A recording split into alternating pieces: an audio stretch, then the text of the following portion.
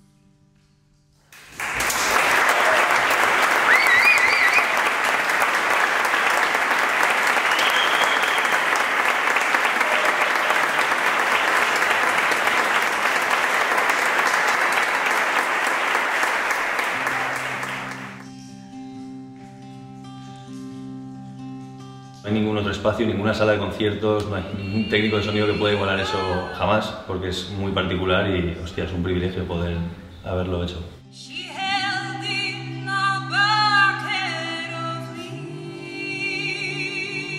Las voces tan limpias, al mismo tiempo envueltas, ¿no?, del eco, con el aura esta de la gente.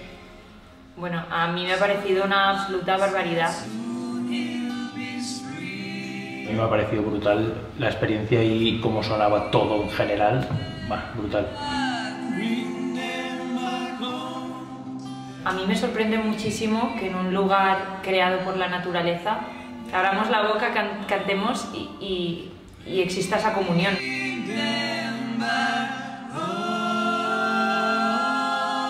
Es un poco cápsula del tiempo. O sea, es como que mientras está ocurriendo el concierto estás en otro sitio. O sea, entras por esa puerta y esto es otro lugar.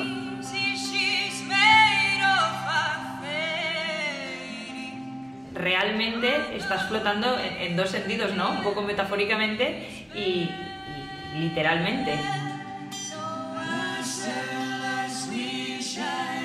Fascinantes, como algo que tenía que pasar, y yo os agradezco muchísimo que hayáis hecho que ocurra. Ha sido como volver a literalmente los orígenes de la banda y ha sido un buen reencuentro. Nuestra idea sí que es meternos en el estudio pronto. Estamos un poco ahí intentando encontrar un poco el equilibrio entre lo que veníamos haciendo y cosas nuevas que nos saquen un poco de nuestra zona de confort. El Singin in the Cave es una experiencia única y necesaria.